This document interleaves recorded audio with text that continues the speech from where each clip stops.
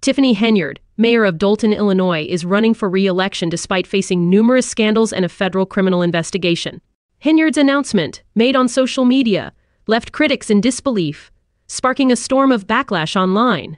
The mayor, once dubbed the worst in America, has been accused of spending city funds recklessly and contributing to a $3.6 million deficit in Dolton's budget under her leadership.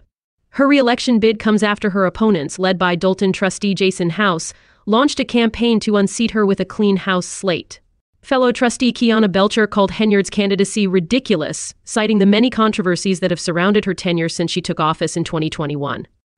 In addition to her financial mismanagement, Henyard is also under federal investigation, facing allegations related to her political committee, charity, and even her former burger business.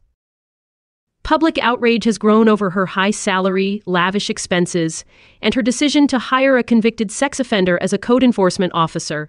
Despite these scandals, Henyard continues to fight for her political future, promising a fierce campaign in the upcoming Democratic primary against House.